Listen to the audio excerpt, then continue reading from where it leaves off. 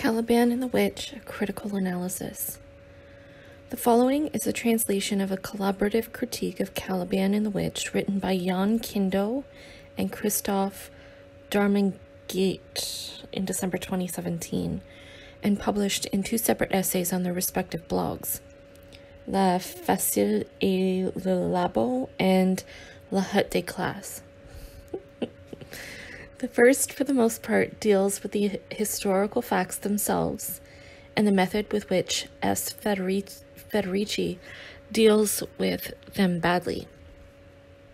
The second tries to discuss the main theoretical understandings developed in the book. The foreword by Alain Burr was taken from the abridged brochure available at Des Éditions Smolny. Foreword.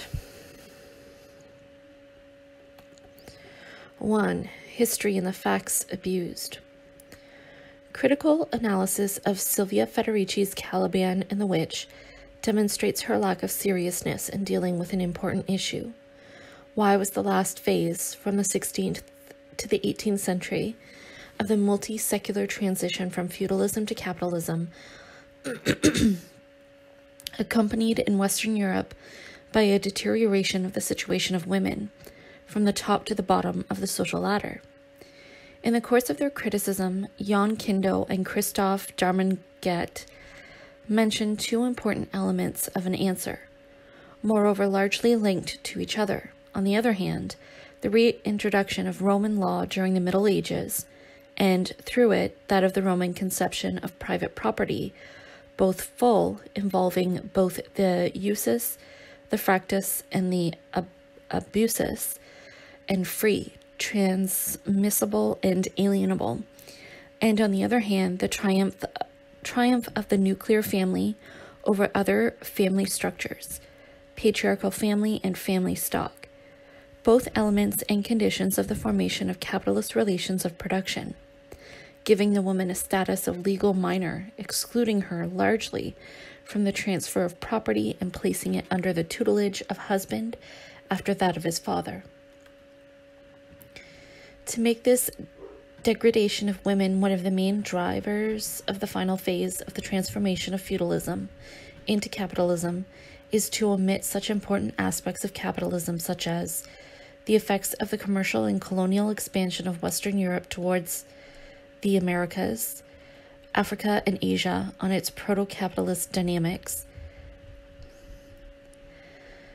the prodromes of the agricultural revolution and those of the industrial revolution in its countryside, the process of enlarging and concentrating the markets, mercantilist policies implemented by states in almost permanent war, the transformation of an order structure into a class structure, the first bourgeois revolutions in the United States and England, the impact of these cultural revolutions that were the Renaissance, the Reformation, the Enlightenment, etc. Caliban and the Witch is a book published in English in 2004, before being translated into French by Éditions Entremonde in 2014. Its success has earned it a reissue in 2017. The author, Silvia Federici, is an American academic of Italian origin who, after part of her career in Nigeria, became professor emeritus of social science at Hofstra University in New York. She is a feminist activist from a tradition that is generally described as autonomist, radical, or even materialist. In this book, the most famous she wrote, she develops a thesis that could be summarized as: the episode of the Great Witch Hunt in Europe must be understood as a moment of primitive capitalist accumulation, which corresponds to a generalized subjugation of women, and which was as indispensable to the development of nascent capitalism as was, for example, the Atlantic slave trade. It is with undisguised curiosity that we decided to start reading a text that deals with a subject of which we are neither specialists. We quickly went from astonishment to astonishment. It would obviously be inappropriate to reproach Silvia Federici for wanting to do a historian's job without having the academic training, for many excellent works have been written by people who were not specialists, or even did not have any university credentials. On the other hand, whatever the actual or supposed skills of the authors, a history book must not be a storybook. The facts and ideas it contains must be presented with rigor and honesty, all the more so when, as is the case here, the author claims to question the facts on which consensus within the field has been reached. And there's the rub. A. Revolutionizing historiography. One of the topics on which Caliban explicitly claims to propose a historiographic revolution is that of witch hunting, a movement that touched all of Western Europe at the hinged 16th and 17th century. The author's view of the copious historiography that precedes it cannot be distinguished either by its indulgence or its sobriety. This is a quote from Sylvia. The fact that the victims in Europe were mainly peasants probably explains the indifference of historians to this genocide. An indifference that has come close to complicity, the erasure of the witch hunt from pages of history that helped trivialize their physical elimination at the stake, the kind of misogyny that inspired the approaches scholarship on witch hunting abound. Like Mary Daly reported as early as 1978, most of the literature on this topic was written from the executioner's point of view, discrediting the victims of their persecution, the representing as failures, women dishonored or frustrated in love, or even perverts taking pleasure in teasing the inquisitors, males with their fantasies. Just that, this view of things clearly has nothing to do with the academic works that we have been able to consult. In support of her categorical judgment on her predecessors, Federici does not mention anything of the works of specialists like the American Levaque or the French Mucha at this point in her presentation. She summons in total 2 authors of a history of psychiatry to support her judgment, 2 authors who happen to not be historians, but psychoanalysts. However, in France, the hunt for witches was studied in 1862 by the most famous historian of that time, the rationalist Jules Michelet. His work, La Société, still considered today as an international reference, is precisely written from the point of view of the victim, vis-a-vis whom he constantly shows a strong lyrical empathy. This does not prevent Sylvia Federici from claiming that it is only after the feminist movement that the witch hunt has come out of oblivion, where it was relegated. As if this subject had not occupied, besides Michelet, generations of historians. There is no reason to systematically revere the great classics, but the author adopts an attitude towards academic historians that combines a surprising ignorance with a very violent arrogance, as when she attacks by name her eminent Italian colleague, Carlo Ginzburg, writing about one of his analyses, very briefly quoted, that he thus renders the victims responsible for their disastrous fate. Well-known historian, founder, and leader of microhistory, but also a left-wing activist who has used his competency on the subject of witch hunts to shed light on the logic of contemporary trials against Italian far-left activists such as Adriano Sofri, Carlo Ginzburg is, on the face of it, hardly suspect of what Federici accuses him. The central question of the number of witch hunt victims illustrates the flippancy with which Federici proceeds. On several occasions in the book, she reports hundreds of thousands of executions. However, the highest estimate from a professional historian, Anne Barstow, estimates the number of victims at 100,000. The other specialists, Hutton, Levaque, Rowlands, Vissière, setting it unanimously between 40,000 and 60,000. Inflating the numbers by multiplying them by about 10 is obviously necessary to build the book's thesis. Feminists quickly realized that hundreds of thousands of women could not have been slaughtered and subjected to the most cruel tortures without threatening the structure of power. Later, on the same page, Marxist historians are also accused of having refused to see the reality. the magnitude of the massacre should have aroused suspicion, with hundreds of thousands of women being burned, hanged, and tortured in less than 2 centuries. But how to justify this freedom taken with the figures currently admitted? Note 11, page 254, the only one to approach the question, asserts that the question is controversial. From this controversy, the author retains only the highest estimate, that of Anne Barstow, which she immediately transforms into several hundreds of thousands, without any sort of trial, one could say. In doing so, however, it shows, if it is permissible to speak thus, of a certain restraint. The inflation on this question is a well-established tradition in certain branches of feminism, since in 1893, the suffragette Jocelyn Gage was already advancing in her book, Woman, Church, and State, the truly delusional figure of 9 million killed. To the question of the overall number of executions is added that of the proportion between the sexes. In order for the witch hunt to be assimilated to a war against women, the vast majority of her victims must of course have been female. Throughout her presentation, Federici assumes this hypothesis, without taking the trouble to support it otherwise than by a short development, page 282. In the first period, men accounted for up to 40% of the accused, and a smaller number continued to be judged, mainly vagrants, beggars, itinerant workers, gypsies, and lower-rank priests. But the outstanding fact is that over 80% of those tried and executed in Europe in the 16th and 17th century for crimes of witchcraft were women.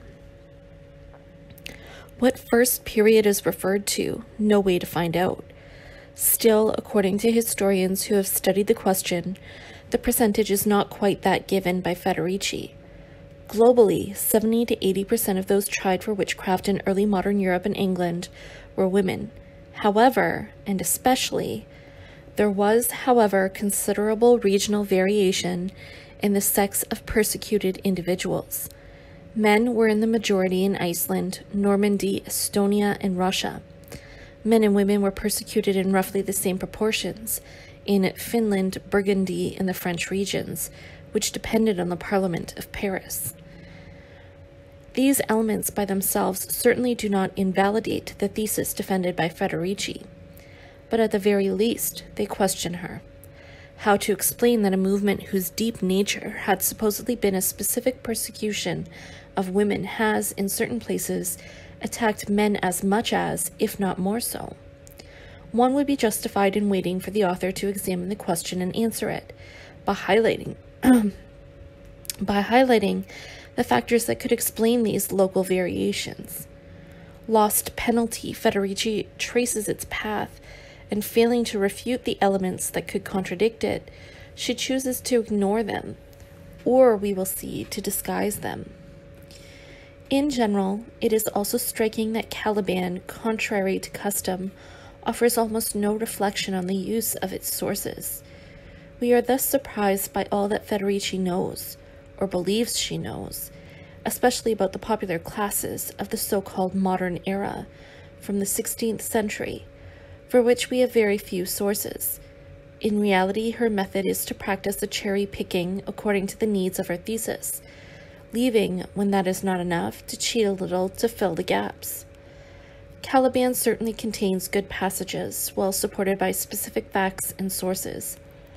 Generally, they are widely borrowed from other authors, and, above all, they do not concern the heart of her thesis, as in pages 45 to 46, where Federici evokes in a very interesting way the peasant resistances to chores and other obligations imposed by the Lord.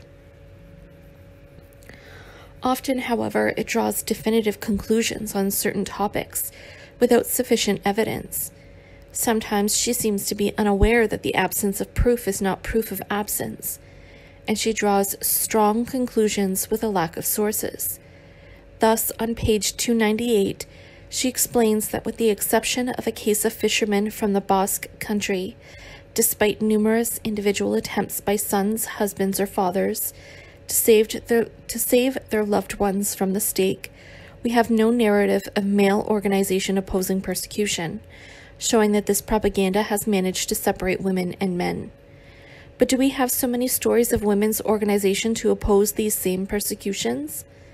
And since this does not seem to be the case, since Federici does not mention it, does that mean that women have been separated from women?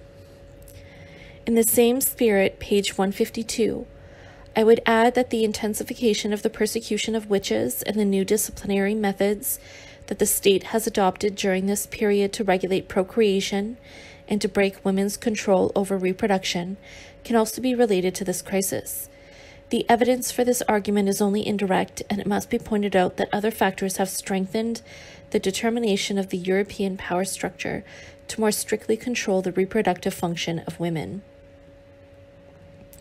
To the direct evidence that nourishes other causes than those she has chosen to favor, the author generally prefers tenuous, indirect proofs going in her direction. As explained on page 185, slavery also had an impact on the wages of European workers and their legal status. We cannot talk of coincidence if only with the end of slavery did wages rise sharply in Europe and European workers obtained the right to organize. Pointing a correlation is not enough to show causality. For this, one must still study the relationship from cause to effect. Otherwise, we could also claim that it is not a coincidence that the number of cases of autism identified has increased since the introduction of the MMR vaccine. Or since we find organic products in the supermarket, this works as an example as well. Federici sometimes uses a posteriori logical constructions of her own making as proof. Very often, the proof that things have happened like this is that, within the book's framework, it would be logical for them to have gone that way. Expressions of the type, one guesses that, abound thus in the work. B. The manipulation of iconography. But the main compensating technique used by the author, which sometimes comes down to pure and simple manipulation, remains the use she makes of iconography, particularly rich. Page 35, while she intends to demonstrate the extent of the decline of the status of women in modern times, which results in a more gendered division of labor than previously, the reader is offered an image that represents women masons in the Middle Ages. There's a picture here, obviously. It's a picture of female masons building a wall in the 15th century. At this moment of its reading, the circumspect reader finds these masons of the 15th century still very well dressed and is surprised that one of them even wears a headdress with a royal appearance. In the absence of further details on the provenance of the illustration, a constant throughout the book, the reader then uses the internet to find the original image. So the original image is called La Cité des Dames. It can be seen that Silvia Federici has not only carefully amputated this image of its left side, which is much less in line with her thesis, but above all, she has made it say exactly the opposite of what it says. Indeed, it turns out that the illustration is taken from a book by Christine de Pizan entitled La Cité des Dames, published in 1405, in which the author develops the idea of a feminist utopia where women, armed with reason, can build a new, more egalitarian society between the sexes. In other words, it is by no means depicting a scene found in real life. The mason is none other than Christine de Pizan herself, striving to build her city with the help of the three allegories crowned: reason, righteousness, and justice. In a section devoted to the obsession of male control and the new power of men over women in modern times, the proof this time is the negative figure of the woman who wears the pants in the house. Thus, page 169, an illustration just as little referenced as the others, shows a woman beating her husband with the caption, "Just like the struggle to know who wears the pants, the image of the domineering woman challenged the sexual hierarchy, The blows she bore to her husband were one of the favorite targets of social literature of the 16th and 17th centuries.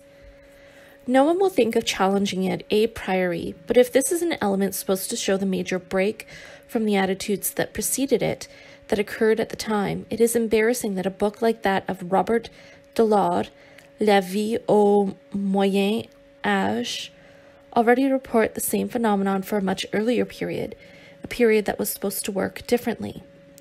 It has been remarked, at least in the literature of the 12th and 13th centuries, that the number of husbands reprimanded, beaten, tyrannized, and cuckolded by their wife ogress, strong in mouth and sole patroness at home, is far superior to that of women corrected by their husbands.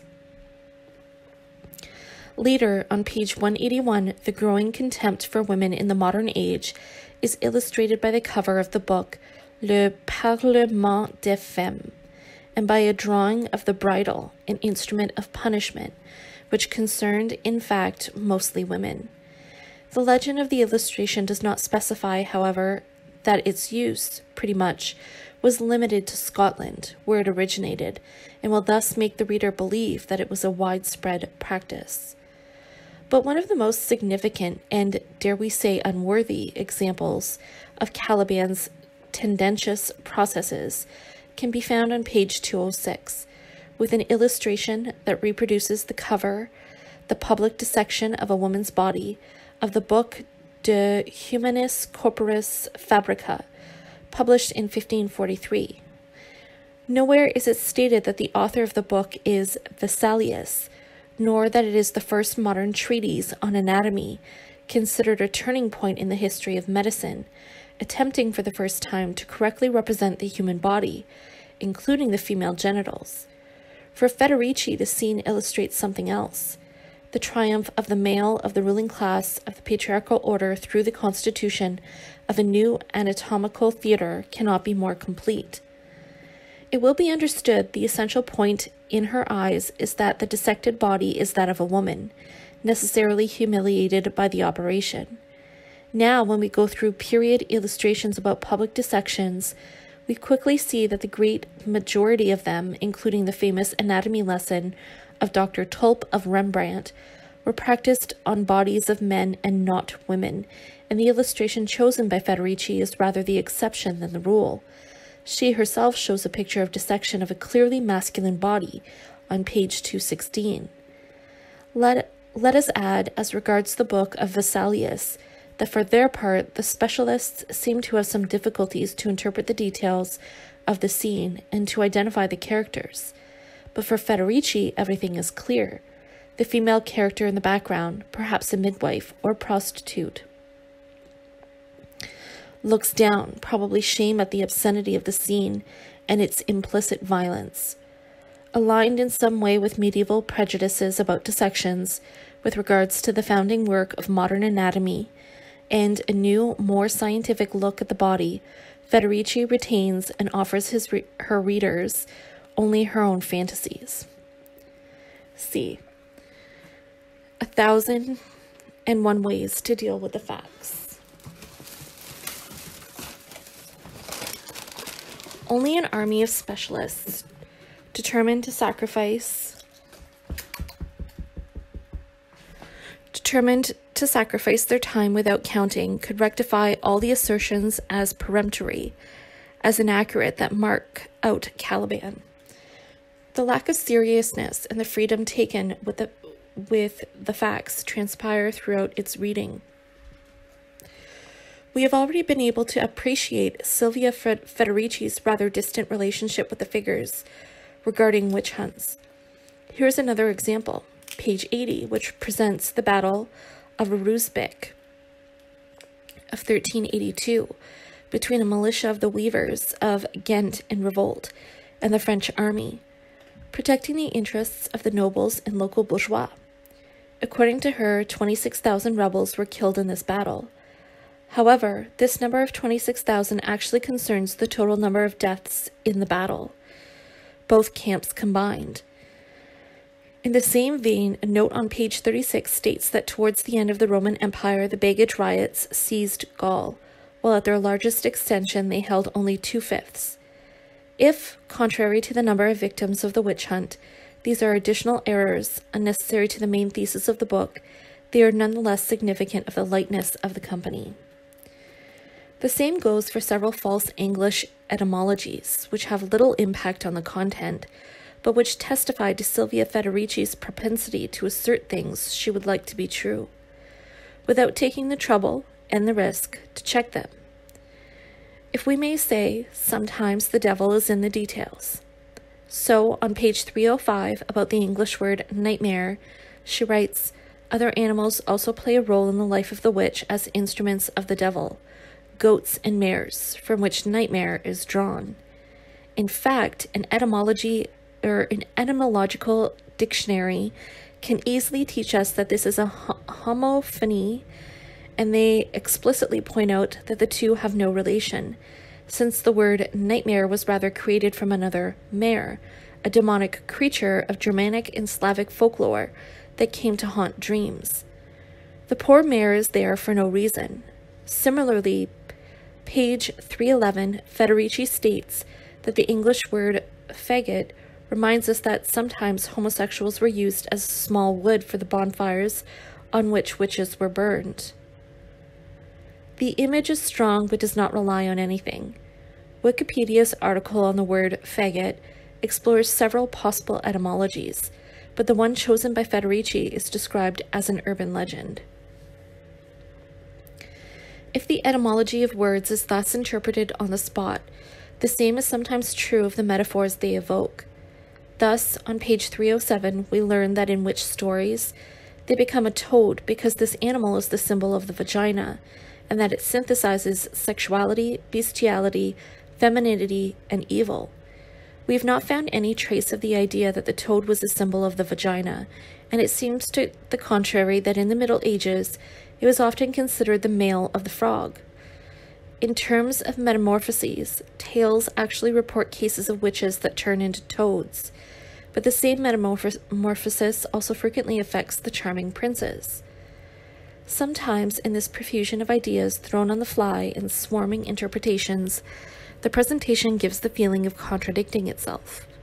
For example, page 256, Silvia Federici makes a new focus, and she says, "I want to emphasize that, unlike an image propagated by the Enlightenment, the witch hunt was not the last fire of a dying feudal world.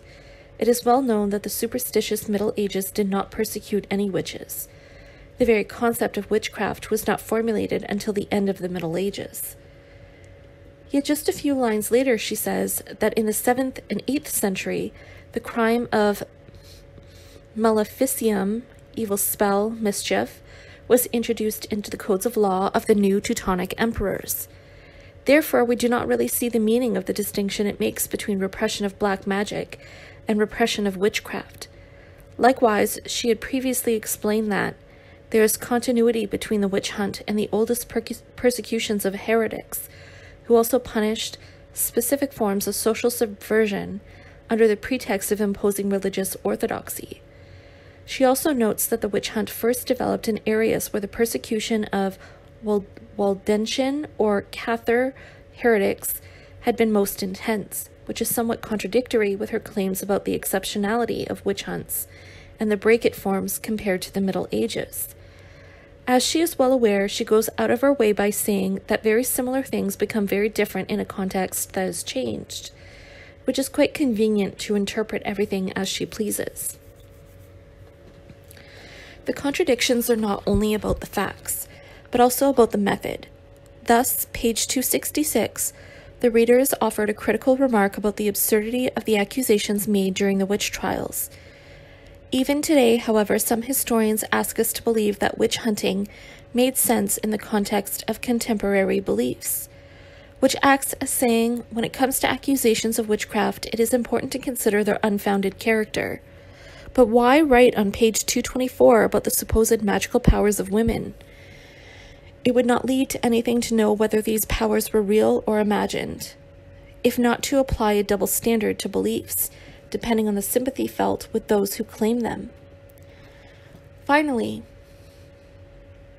because of both the choice of vocabulary and the elasticity of the concepts used, the reader is confronted throughout the book with a more or less strong but fairly permanent impression of anachronism. Thus, when describing the class struggles in the 15th and 16th centuries, Federici paints with a bazooka a dominant class, in which bourgeois and nobles seem to have already completely merged, facing a proletariat already largely constituted 200 years before the Industrial Revolution. The struggles of heretics, for their part, are identified, albeit in inverted commas, but not exaggerated, to a first international proletarian. Likewise, for the so-called Cobochian uprising in Paris in 1413, described always with quotation marks as workers' democracy, or that of the Chiompi in Florence, promoted on the following page, and this time without quotation marks, at the rank of dictatorship of the proletariat. As for the mentalities of the 15th to 18th century, they are described on pages 299 to 300, as completely dominated by the bourgeoisie, which is not yet the dominant class in most of the regions concerned. The nobility also tends to disappear from the book, as if it were already an epiphenomenon in modern times. This feeling of anachronism seems to be rooted in the very origins of the author's project, which states in the introduction that she has forged her analysis of witch hunts by observing the effects of the World Bank's policy in Nigeria when she taught there in the 1990s. When everything is so similar to everything, whatever the context and times, we get formulas like the one on page 112 about the privatization of land, presented as a world phenomenon in the context of the birth of capitalism. The process of privatization of the most massive land took place in America where, in the middle of the 17th century, the Spaniards had appropriated a third of the indigenous communal lands with a system of encomienda. The enslavement in Africa also resulted in the loss of land, which deprived many communities of their best young people.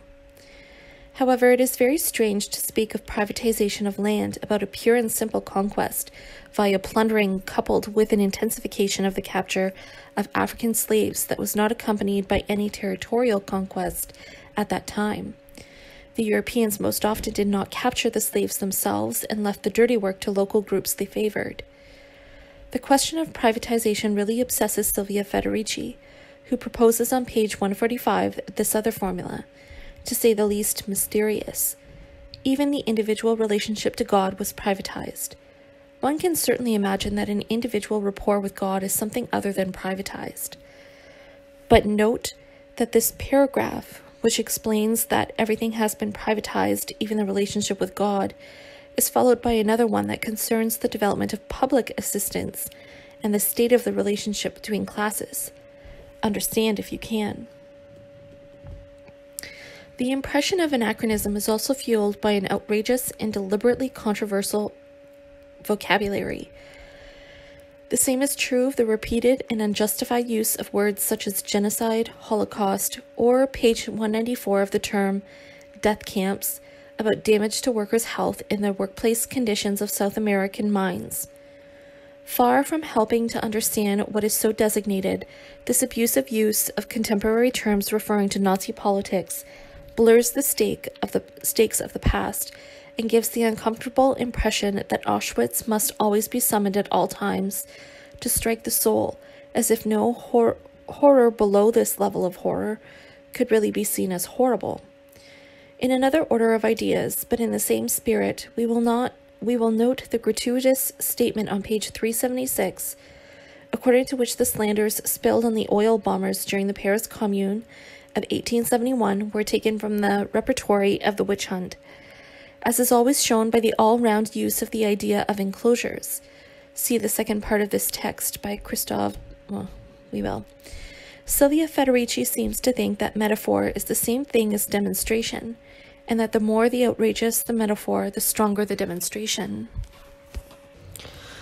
D. Speculative speculation and sometimes surreal commentaries. The passages which seek to incriminate the philosophies of Hobbes and Descartes, on the one hand as reactionary enterprises, On the other hand, as the intellectual base of the witch hunt, are among those where the author gives the strongest impression of torturing the facts to satisfy a pre-established agenda. Rather than seeing in the rationalist dimension of the thought of these authors a progress compared to the dominant religious conceptions at the time, Silvia Federici rather reads in their work what comes to her head. This is so with this passage, page 221, about the design of the body as a machine. When, for example, Hobbes declares that the heart is a spring and the joints as many wheels, we perceive in his words a bourgeois spirit for which not only the condition and the destination of the existence of the body are work, but there is also a need to transform all bodily dispositions into dispositions at work. What is the relation between this very short quotation from Hobbes and what the author tells him to say? Such extra-textual perceptions sometimes turn squarely into a form of historical conspiracy. For example, on the next page, Silvia Federici unmasks Hobbes and Descartes and reveals that they were actually working for the state. More exactly, she guesses the thing. Behind this new philosophy, we see a vast initiative of the state, by which what the philosophers called irrational was declared criminal. That is why at the height of the age of reason, the age of skepticism and methodological doubt, we have a fierce attack of the body, so well supported by most of those who adhere to the new doxa. Hence we learn that, in the case of Hobbes and Descartes, the rationalist philosophers of the modern epoch in fact relayed in their works the pre-existing political program of a bourgeois state still in the making, but already fully conscious, where it was previously agreed that these same philosophers, in the name of rationality, were most often opposed to the powers of their time, namely the state allied to the church. We are dealing with fundamental revisions of historical knowledge. Still, in terms of free interpretation, lovers of Freudo-scatology will be delighted to see that Silvia Federici is following in the footsteps of the Viennese psychoanalyst, theorizing a sort of anal stage of the development of bourgeois thought in the organization of work. She says, "We can relate the great medical passion of the time, the analysis of excrement, from which we drew multiple deductions on the psychological tendencies of the individual, and vice versa, to the conception of the body as a receptacle of impurities and hidden dangers. Clearly, this obsession with human excrement reflected in part the disgust that the middle class was beginning to feel for the non-productive aspects of the body. But in this obsession can also read the bourgeois need to regulate and clean the machine body of any element that could interrupt its activity and create dead time in the expenditure of work. Clearly, really, one could think more simply that these medical practices related to excrement have, as for bleeding, a relationship with the pre-scientific conceptions of the body, which are at the time those of the theory of humors.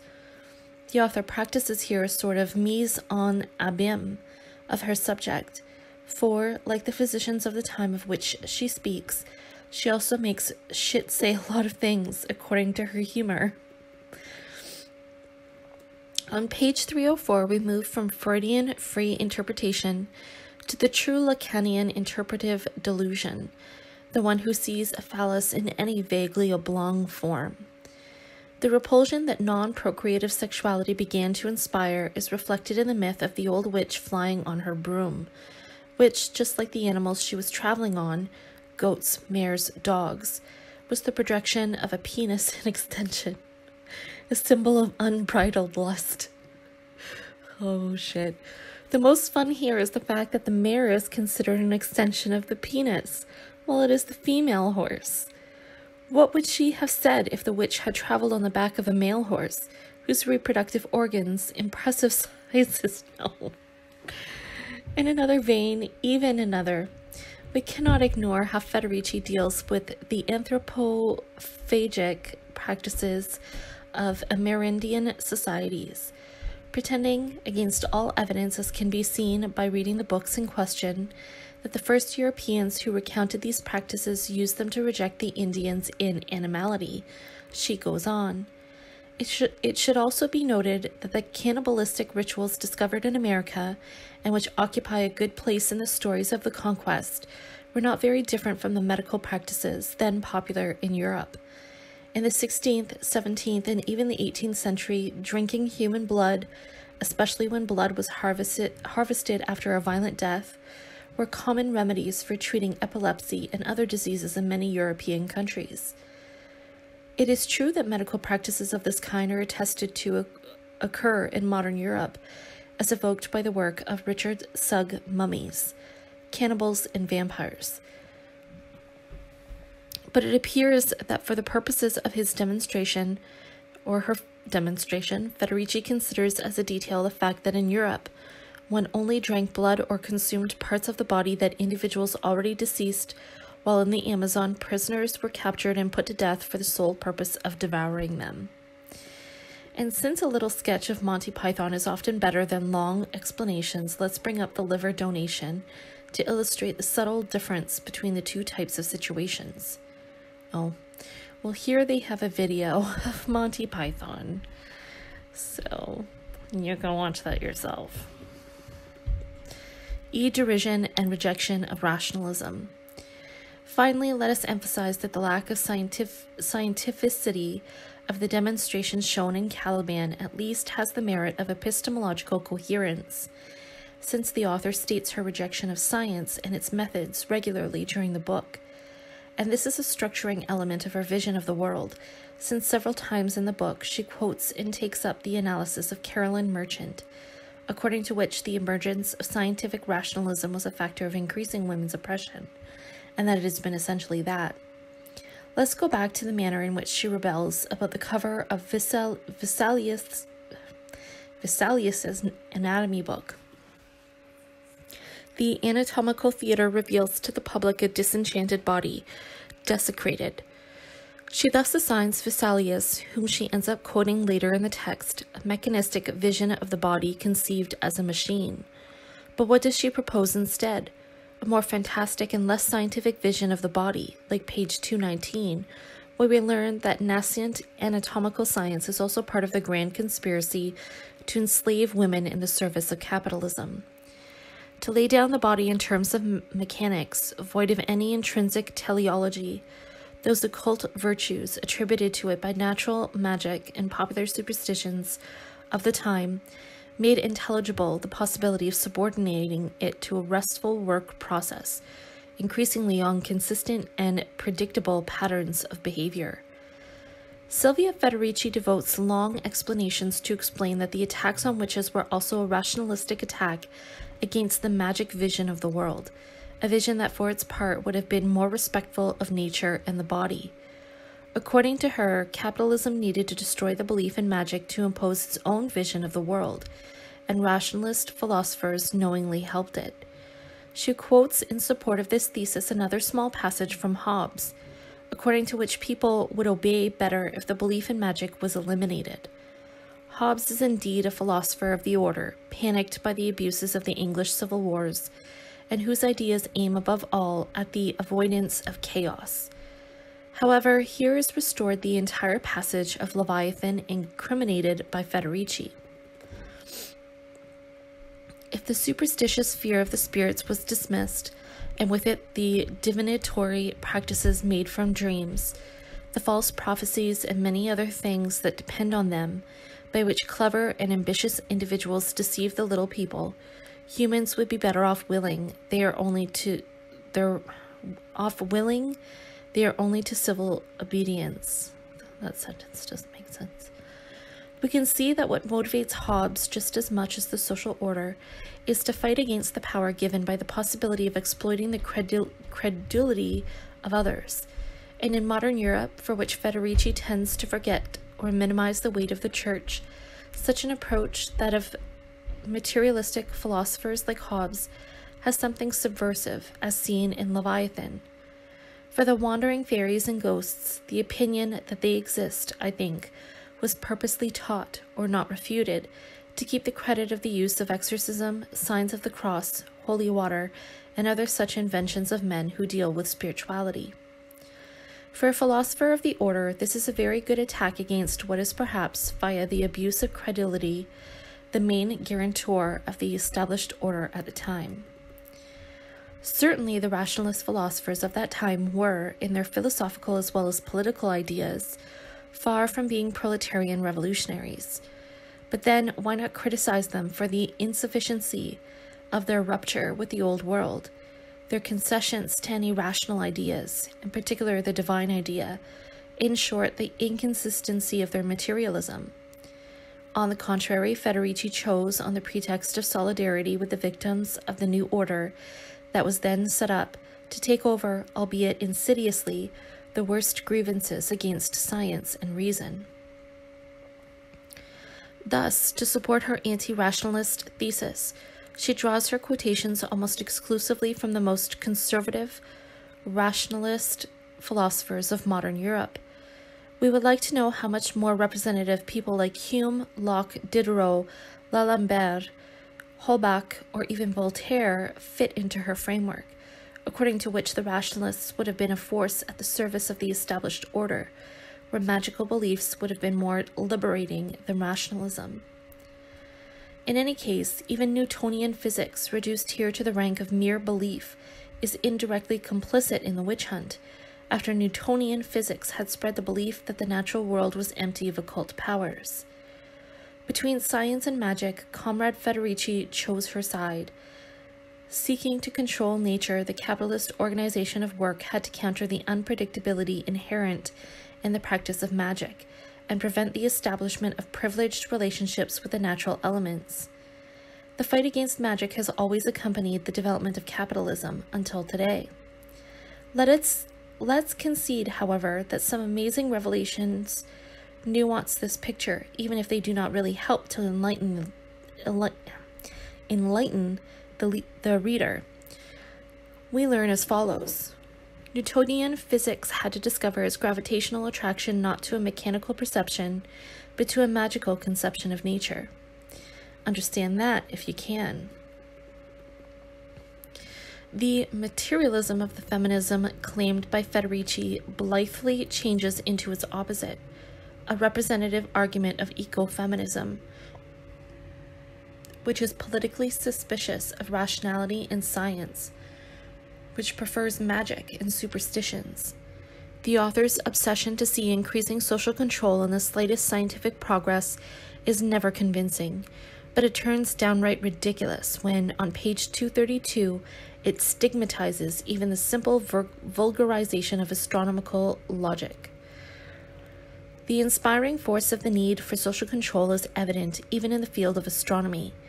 A classic example is that of Edmund Halley, the Secretary of the Royal Society, who, at the time of the appearance in 1695 of the comet which was later given his name, organized clubs all over England in order to demonstrate the predictability of natural phenomena, to dispel the popular belief that comets announce social disorders. Thus, spreading astronomical knowledge in the population would be social control. Does Silvia Federici find it more liberating to maintain scientific knowledge among elites and to manipulate the good people into believing that this or that astronomical phenomenon would be some sign of the action of an invisible power to which they should submit? After claiming that the most famous advocates of nascent modern science were not particularly opposed to witch hunts at the time, the conclusion towards which all these tendencies tend to turn appears on page 320, black and white.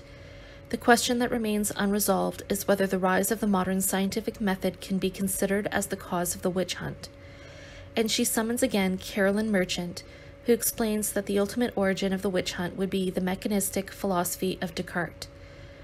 The argument of a psychodermic levity is again based on a simple chronological coincidence and on an excessive use of the metaphor as proof. Merchant sees proof in the link between persecution of witches and development of modern science in the work of Francis Bacon, one of the reputed father of the new scientific method, showing that the concept of scientific investigation of nature was modeled on the interrogations of witches under torture, portraying nature as a woman to conquer, unmask, and rape. How to answer such nonsense? First, one can easily recall this other sequence of the Monty Python, which calls into question the rational method of investigation in the condemnation of a witch, a classic scene whose content is probably no further from the historical reality than is the development of Federici. Okay, so there's another video from Monty Python because, Monty Python scenes is a good way to argue your point. One could also object that the rationalists of the time were not really in a position of strength, and that their possible silence can also be explained by the desire to preserve their own lives that may have already been threatened elsewhere. Is it worth remembering that Giordano Bruno also ended his life on a bonfire in 1600, like many supposed witches? But above all, there is a major counterexample to Sylvia Federici's thesis, which she does not mention, in the person of Jean Weir, or Joanne Weir, doctor and philosopher of the 16th century, ancestor of psychiatry, who played a role in the fight against the witch hunt by explaining that they were not possessed by the demon, but victims of hallucinations. Jean Weir wrote 2 books denouncing the witch hunt, De Prestigiis Demonum in 1563 and De Lamas in 1582. Here is what Brian P. Levac, a specialist from this period, already mentioned. His books constituted a frontal attack on the conceptions expressed in Malleus Maleficarum. To support his theses, Weir used his medical knowledge by claiming, on the one hand, that the so-called maleficia of the witches could be explained by medical and natural causes, and on the other hand, that the witches' confessions relating to their diabolical activities were largely the consequence of a uterine disorder called melancholy. Federici evokes Levac a few times in her book. But in light of the above, one may wonder whether she really read it, or whether she chose to simply ignore any content that did not fit her thesis, knowing that what does not fit with her thesis very often is simply reality. Finally, let us note that the idea hammered by Federici, according to which the advent of modern medicine was a fight led by the triumphant patriarchy, and that the witch hunt, aimed at the healers, especially the midwives, has nothing new about it. As early as 1973, Barbara Ehrenreich and Deirdre English asserted that the goal had been to eliminate the rivals of male doctors, thereby ensuring male dominance over the medical profession. However, this idea has long been denied, according to the expert cited above, Alison Rowlands, who states, "The myths without a factual basis forged by 19th and 20th century writers, which feminists have critically adopted to serve their own agendas. Historians have refuted the idea that midwives and healers were the specific targets of an elite, orchestrated witch hunt. Midwives were sometimes prosecuted for witchcraft, but they were much more likely to participate in infanticide proceedings than to be accused of using witchcraft to kill the children they had borne." To conclude Part 1. It may happen that changes in society give new ideas to scientists, and that they are led to look differently at a reality that had already been investigated, but which is judiciously re-enlightened by these new preoccupations. This is, for example, in a way what happened in biology with the rise of social acceptance of homosexuality, following the struggles of the 1960s and 1970s. As biologists became interested in the sex of the animals they saw copulating, they realized that the fact there was among them couples of the same sex was more important than they had previously believed, for want of simply being interested in this phenomenon. The kind of paradigm shift can happen in history, and revisionism can be fruitful. But for this new perspective to be a step forward and not just a fad, it must be based on solid observations and on a substantial archive. It must prove its legitimacy in order to correct, or even replace, the old one. Thus, to reassess the historical significance of the witch hunt, and beyond that, the place assigned to women in the primitive accumulation of capital, as Sylvia Federici claims to do, will take much more than pulling numbers out of a hat, indirect proofs, pure speculation, forgetfulness. that work well for the author's thesis, and for good measure, some documents diverted from their real meaning. Part 2. Primitive accumulation and social relations between the sexes. Federici's book raises the question of the historical and logical relationship between the deterioration of the position of women in the world of work and in society in general and the establishment of capitalist society.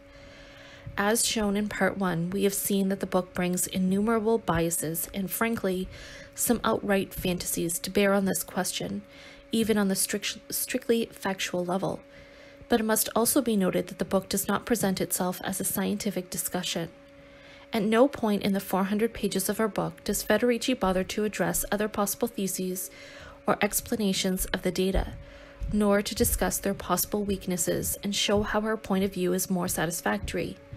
Only her point of view is given to, or should we say forced upon, the reader. Obviously, the question she raises is in itself entirely legitimate. Historians have long agreed that the period between the end of the Middle Ages and the Industrial Revolution in Europe is one of a global retreat, both in terms of empirical fact and in terms of legal right of the status of women. In legal terms, this decline in France hit its nadir with the Code Napoleon, which turned women into permanent legal minors. The movement was a long time coming.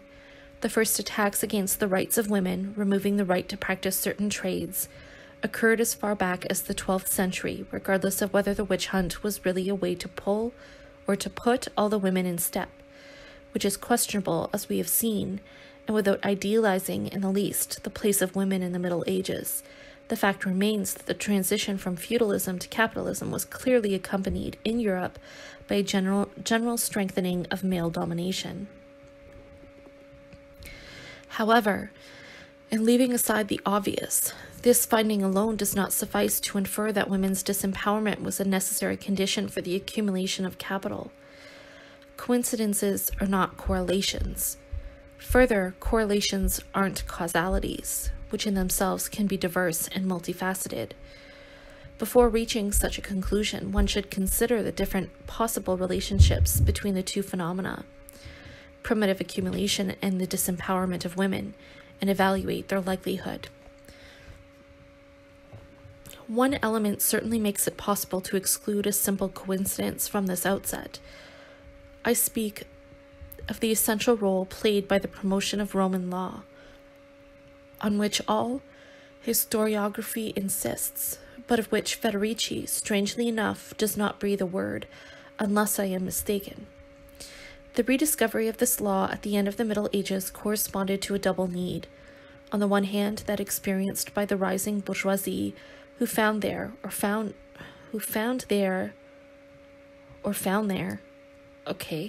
an instrument particularly adapted to codify the commercial property, as opposed to the feudal right, which admitted a multiplicity of rights on the same ground.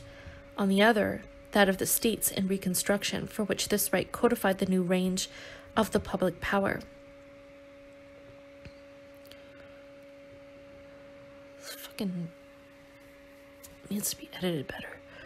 Roman law was also the one that consecrated the legal inferiority of women, giving the male head of the family an exorbitant power over the rest of the family, the wife, unmarried children, and originally slaves. On this subject, we will be able to consult this very interesting article by Alain Burr. There is indeed a causal relationship between the gestation of capitalism and the deterioration of the status of women in Europe. The whole problem lies in knowing the exact nature of this causality, which is far from being as simple as Caliban would have us believe, since, as we have said, there is no trace of discussion of other theses in the book. It is limited to declining two fundamental arguments. A. Needleism, fruit of a demographic crisis. The first, probably the most original, is that nascent capitalism would have faced a risk of labor shortage. Whether a real or fantasized risk is not clear, nor does it give any sources to establish the existence of this panic. Thus, it is at the highest social level, that of the state, that a strict pro-natalist policy was put in place. in order to thwart this possible crisis. Increasingly fierce legislation thus kept women more and more in the role of reproducers, while practices that could lower the birth rate were more and more severely punished.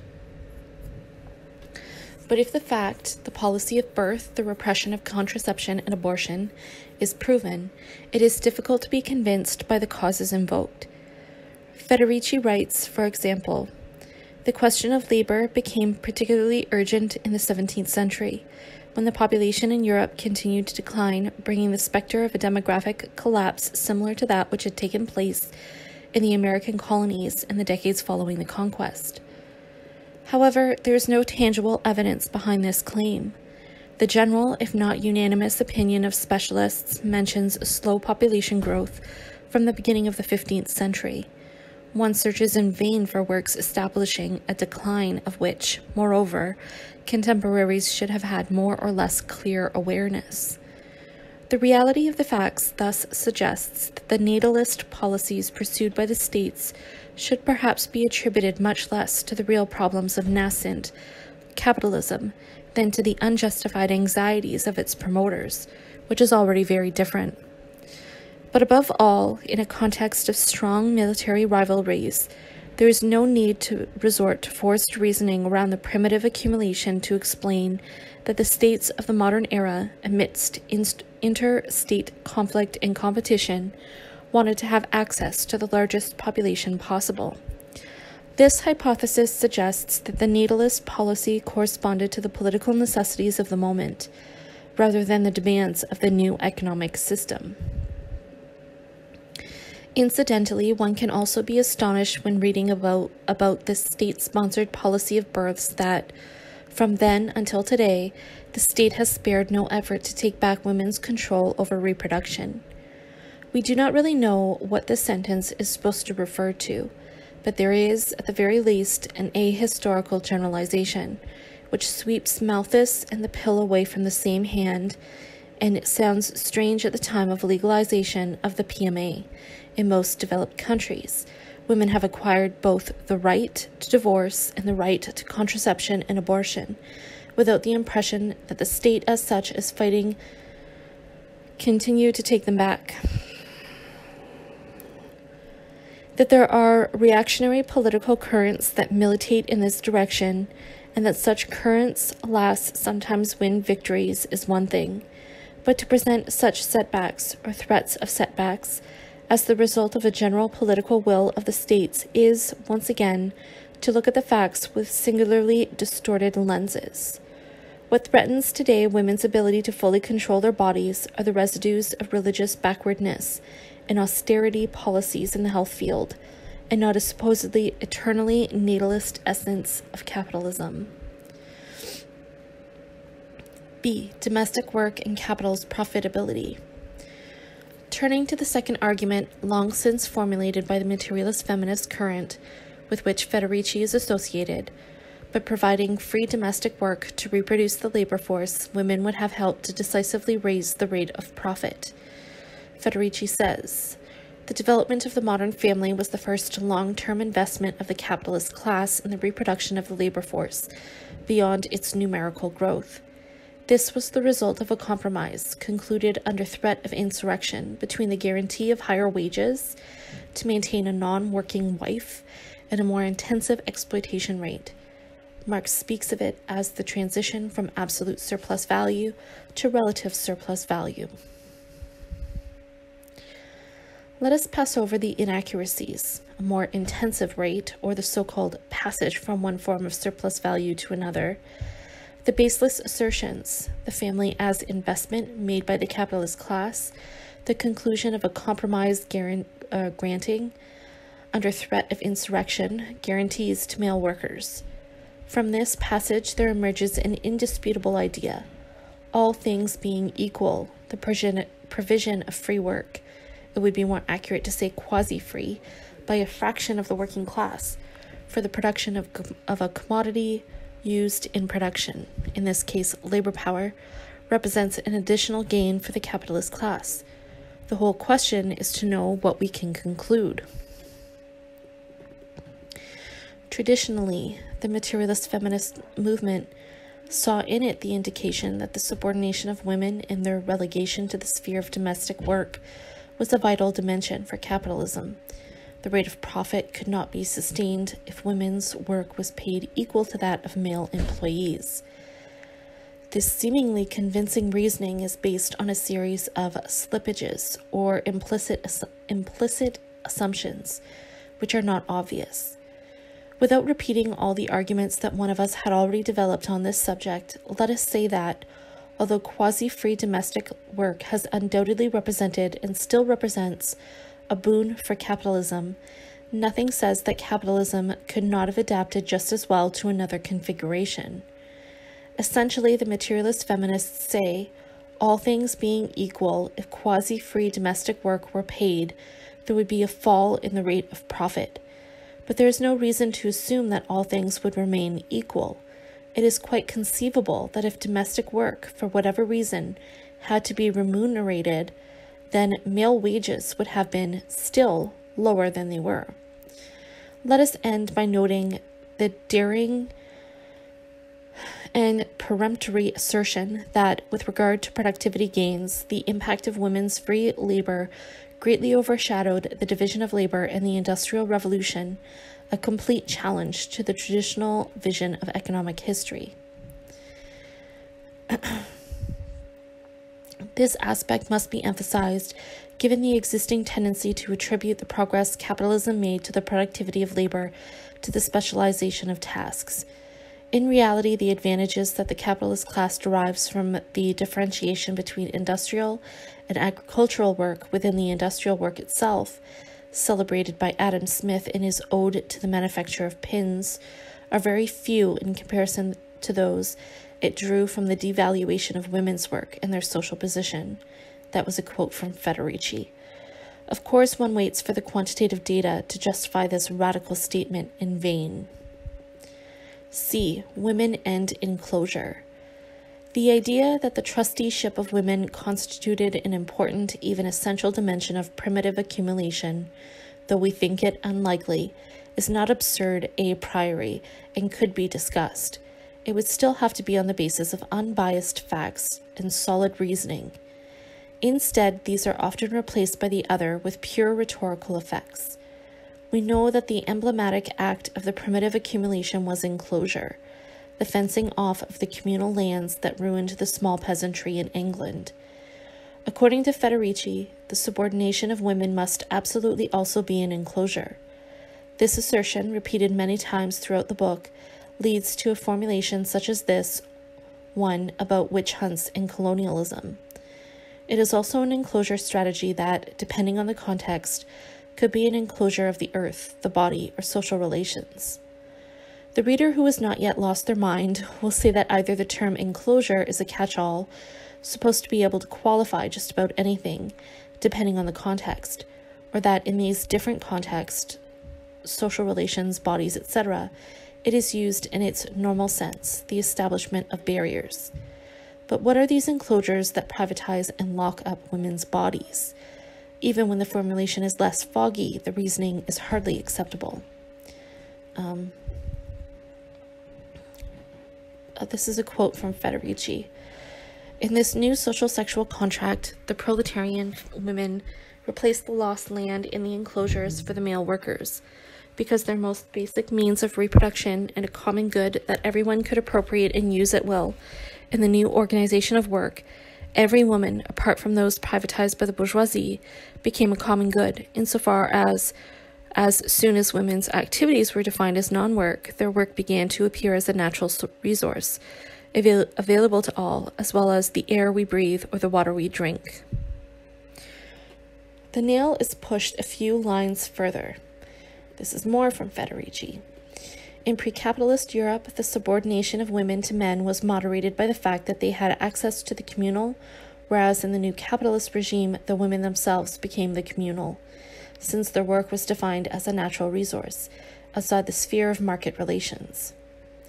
In what way, in the new society, did every non-bourgeois woman become a common resource? Mystery.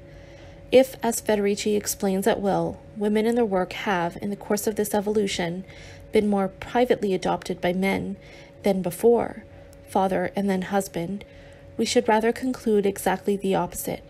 If we understand, which is not easy, and compare the economic metaphors used in different parts of the book, then women become, during the period, considered very oxymoronic, enclosed communal property.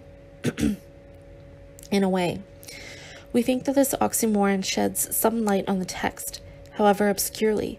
This rather crude confusion between gratuity and communality has only one explanation: the will to establish at any price a parallel between the fences of the fields and the fate of women, to address the imagination to make up for the lack of solid reasoning. D. The idealization of pre-capitalist societies. To return to the thesis, if there is one aspect for which we can quite reasonably establish a causal link between the rise of capitalist relations and the modifications of the reproductive social relations, it is the emergence of the nuclear family.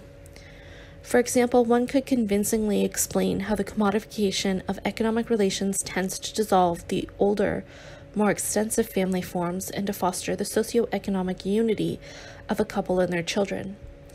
On the other hand, it is much more difficult to situate the place and necessity of male domination in this movement, as well as that of the relegation of women to domestic tasks. We've already mentioned our issues with the conclusions around the impact of domestic work on the profitability of capital in Section B. But it must also be noted that, in itself, capital is perfectly indifferent whether this domestic work is done by women exclusively or principally, rather than by men. Free labor is free labor, regardless of the sex of the worker, and the surplus value drawn therefrom is no more gendered than it has an odor. From the beginning of the book, Silvia Federici tells us that with capitalist society, sexual identity becomes the vector of specific functions. Yet the specialization of women in domestic work was not created ex nihilo by nascent capitalism. Although capitalism has clearly strengthened it, it represents a legacy that seems as old as human societies themselves. Federici, however, paints an idyllic but misleading picture of the relationship between the sexes in previous societies, to better highlight the darkness of ours. First, she idealizes the place of women in the Middle Ages.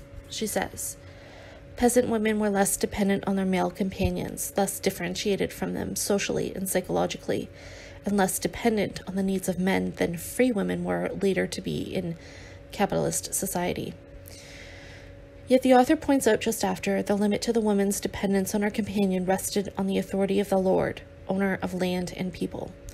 She says, it was the Lord who commanded the work and social relations of women, deciding, for example, whether a widow had to remarry and who was to be her husband.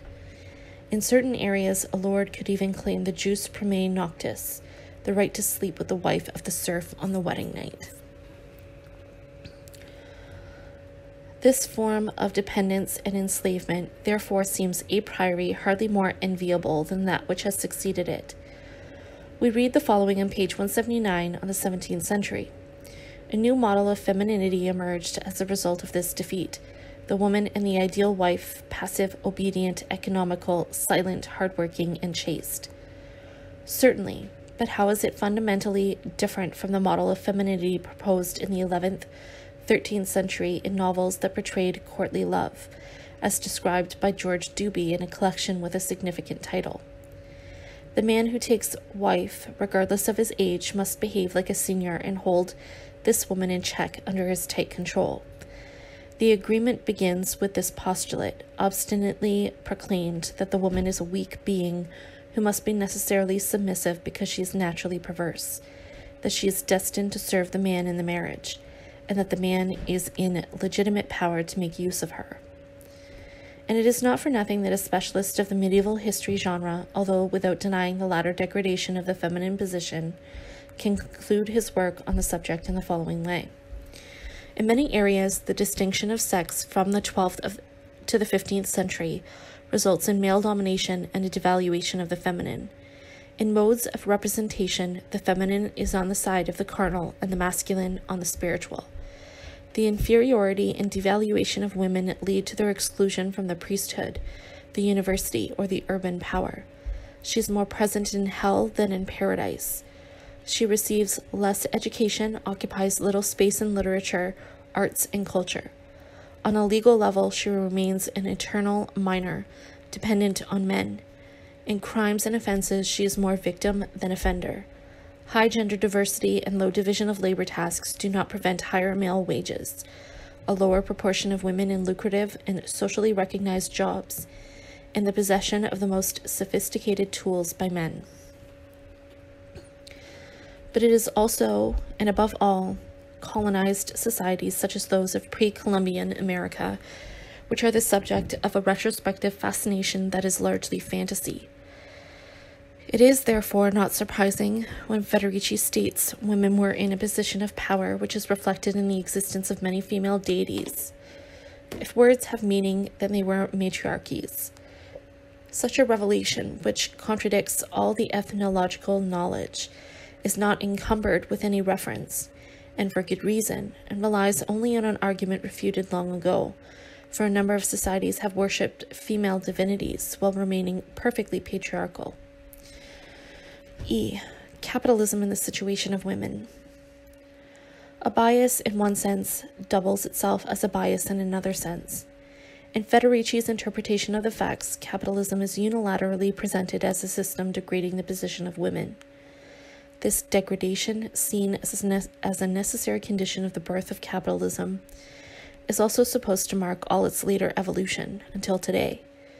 But such a tale of the effects is, at best, lying by omission.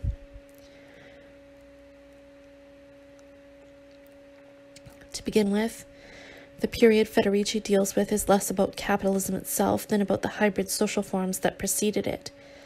The 16th century was certainly in the process of engendering capitalism, but it was still far enough away that the bourgeoisie was forced, in the following centuries, to overthrow the political power by force in order to impose the new social structure.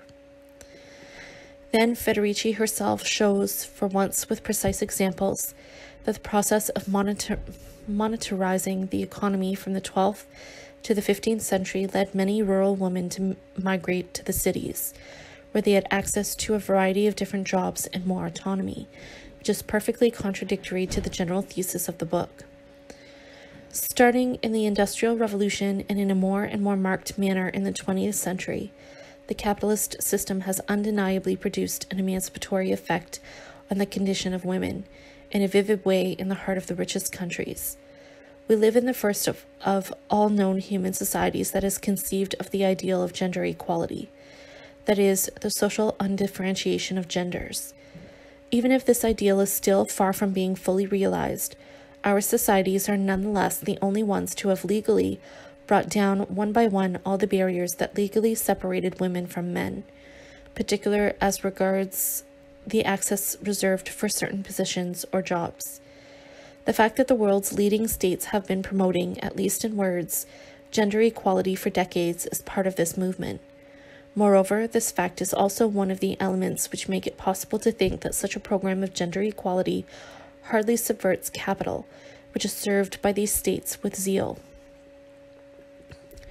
Here again, of course, we can discuss why this evolution has occurred.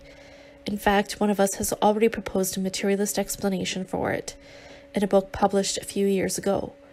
But in the text of Caliban, the discussion is not even possible, if only to try to understand the reversal from the tendencies observed at the Renaissance. This major dimension of reality is simply evacuated. Under Federici's pen, capitalism becomes a system that, systematically and for congenital reasons, can only relegate women to the domestic sphere and organize their oppression. F. The addition to historical materialism. This account cannot be completed without mentioning the few passages in which Federici explicitly intends to criticize Marx, and above all, to reconsider the place of the capitalist system in social evolution. Thus, it appears that Marx could never have thought that capitalism opened the way to human emancipation if he had considered this story from the point of view of women. By this suggesting that, if Marx attributed to capitalism a progressive historical role, it is because it would have improved the situation of the workers. Federici shows that she did not understand one of his most elementary ideas, or that she pretends not to have understood it, but the result is the same. All Marx's reasoning, all the scientific character of his socialism, rested on the idea that capitalism, by developing the productive forces, set up for the first time in human social evolution the conditions of socialism.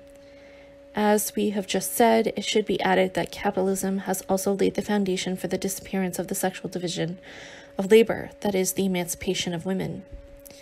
But Federici hand-waves this away, after recommending on page 39 to avoid idealizing the servile medieval community as a model of collective organization of work. She does just this a little further in describing a model of primitive communism on the basis of which it would have been possible for humanity to economize the capital stage of its development. Here we find the logic of the Russian Narodniki, against whom the revolutionary workers' movement was constructed. Federici also boldly asserts that the proletarian struggles of the late Middle Ages might well have been victorious, without, however, informing the reader of the type of society that might have emerged from such hypothetical victories. And the text proposes a vision for the least original of the social evolution of the last centuries. Capitalism was the counter-revolution which reduced to nothing the possibilities opened by the anti-feudal struggle. These possibilities, if they had become realities, would have spared us the immense destruction of human lives and the natural environment which marked the progress of capitalist relations throughout the world.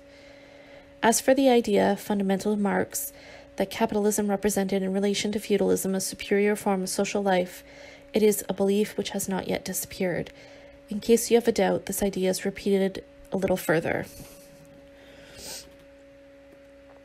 It is not possible to equate capitalist accumulation and the liberation of workers, women or men, as many Marxists have done, or to understand the emergence of capitalism as a moment of historical progress.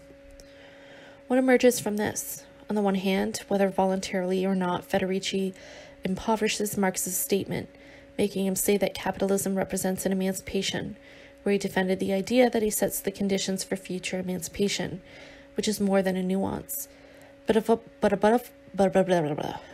all, by claiming, without any kind of justification, that medieval societies could have given birth directly to a socialist society, and that capitalism from this point of view was not a step forward but a step backward, Federici throws overboard precisely the materialism she said she claims. Into the dustbin goes the close link between the forms of material production and social relations. The idea, 1,000 times developed and illustrated, that capitalism, the great industry, the advance of the techniques and the sciences, the creation of the world market, the concentration and the internationalization of production, has for the first time in human history laid the foundation for an equal society. Also in the dustbin goes the symmetrical idea that, without this development of capitalism, if society remained in the limited pre-capitalist forms of production, the rule, to each according to his needs, can only remain unfulfilled, and that this development of productive forces, which itself implies the actual empirical existence of men in their world historical instead of local being, is an absolutely necessary practical premise, because without it, want is merely made general, and with destitution, the struggle for necessities and all the old filthy business would necessarily be reproduced. Only the flat statement remains, and at bottom a reactionary nothing, that capitalism brought only evils and that human societies, in a way, was better before. Conclusion. The last, but not the least, question about Caliban is why such a questionable book has received so little criticism and so much praise, even in circles that claim to be Marxist. A first possible element of an explanation lies in the fact that academic historians consider, regrettably, that noting the many errors of a text intended for the general public and whose author is not related to their discipline is a waste of time. But more deeply, the answer is self-evident. Caliban, despite all the weaknesses of its lyrics, sings a tune that pleases. To begin with, it appears as an additional avatar of innumerable stories about primitive matriarchy. The author does not hesitate to repeat Bachofen and Engels' outdated conceptions of the historical defeat of the female sex. But here the story has been modernized. This defeat is supposed to stem just as much as the birth of social classes from capitalism.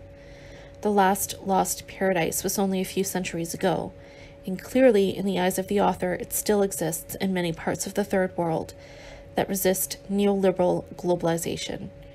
The story, like so many others before it, implicitly plays on the misleading feeling that a past in which women have held a favorable position would be a base for their future struggles. But how, even beyond the absence of seriousness and honesty in the restitution of historical material and data, can Marxists subscribe, sometimes enthusiastically, to a narrative that turns its back on the most basic analysis of historical materialism? It's sort of a sign of the times and a further proof that social relationships are stronger than words and abstract references. The idea that, in the march to a world free of exploitation, capitalism has represented a necessary stage of social evolution is obvious to the militants who intend to rely on the collective strength of the international proletariat. This exploited class has been created by capitalism, but in a context where this proletariat has been plunged for decades into political sluggishness. Many people now refuse to see it as a force and come to consider that its existence, and more generally that of all the material and social transformations brought by capitalism, is only an unimportant detail, even an obstacle to the path of a socialism henceforth envisaged as an idealization of ancient societies. There is more. The belief that male domination is a vital dimension of capitalism legitimizes, or seems to legitimize, the feeling that fighting for gender equality would, ipso facto, be a fight against capital. We are living in a time when it is infinitely easier to campaign on the ground of feminism, most often in environments that are not the most exploited, than on that of communist ideas and among the workers' ranks. Therefore, it is tempting to convince oneself that the feminist struggle is an acceptable substitute to the communist struggle. This is unfortunately false, and if, as is the case here, under the cover of radicalism, this renunciation is accompanied by a fawning look upon anti-rationalist ramblings, an idealization of pre-capitalist societies, and the abandoning of the most fundamental reasoning of Marxism, the resignation takes on the appearance of debacle. Oh my God.